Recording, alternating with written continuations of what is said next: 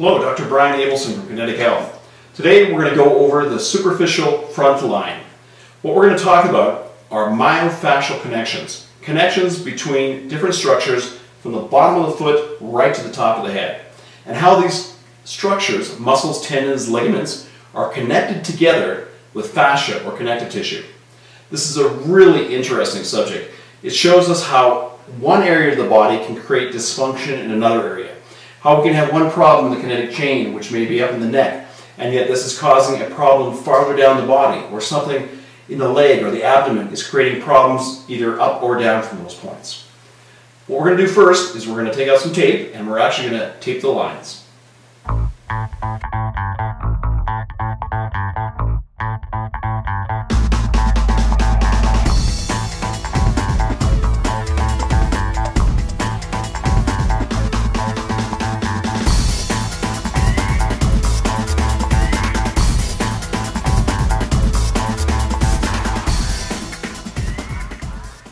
Hello, Dr. Evangelos Milonas at Kinetic Health.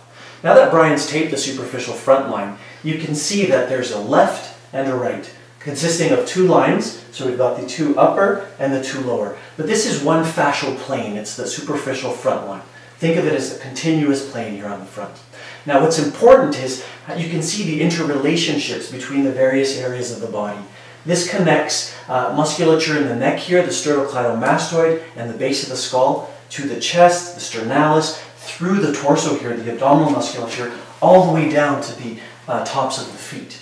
So when we're looking at the superficial front line, it's involved in a lot of dysfunctions that involve flexion of the body. So if there's a problem here in the neck or in the torso here where there's problems flexing forward, you could have restrictions in the fascial plane there. But when we look at the lower extremity, at the leg, it's involved in knee extension, ankle dorsiflexion, and hip flexion. So in the clinic, like if we see someone coming in with, say, a hip flexor problem, we're going to focus in on the superficial front line. If there's a knee problem involving the patella or the attachments onto the tibial tuberosity here, or anything involving dorsiflexion, lifting up of the foot, any restrictions throughout these areas will involve the superficial front line. Sometimes we'll have problems in the lower abdomen here that we can trace directly up to problems with neck flexion. So it's quite an interesting line.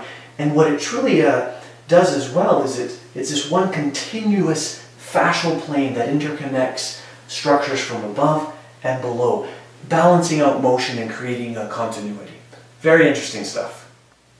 So one of the things I want to mention, when we're talking about the superficial front line, we should talk a little bit about an acupuncture meridian.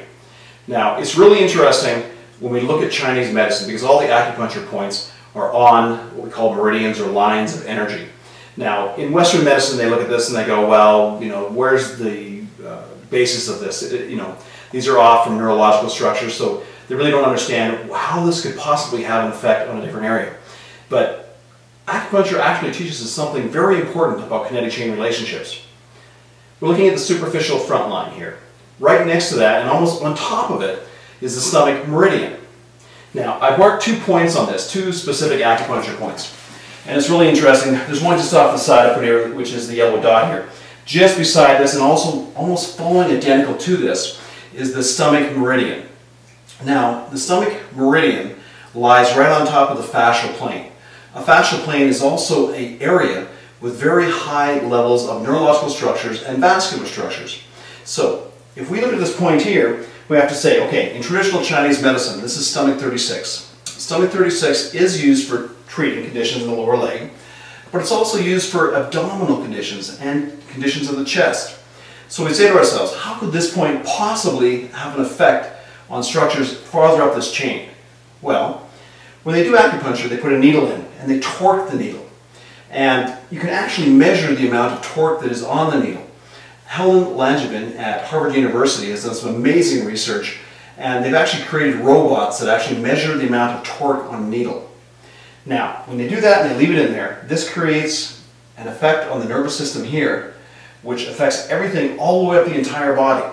So that is why they can get incredible results with these points. I've used this point many, many times in clinical practice and seen remarkable results in different areas of the body. A lot of them very distant from the point.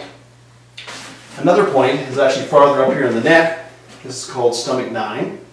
And an interesting point here, because this point is used quite often for problems with the neck, shoulder, with the head. And what's interesting about this is that we look at problems, people that are having headaches, for example. Quite often they'll have shoulder tension, neck tension, which will lead to occipital headaches. You use this point here, stomach 9, to treat all of those. But again, it's not just this area here, it's not a localized point. This is affecting everything else farther down the whole kinetic chain. They will quite often use this point for problems in the abdomen, or even for lower leg problems, or acute problems in the low back. And they'll say, okay, how could this possibly have an effect down there? Again, we have to refer back to the connection between neurological structures. Now, if a person is having a spasm in their back, how could this probably affect something on the front? Well, there's a whole concept here of balancing out the front lines and the posterior line, which we also have another video on. But you soon see that ancient Chinese medicine is teaching us things today about kinetic chain relationships that have to do with the nervous system.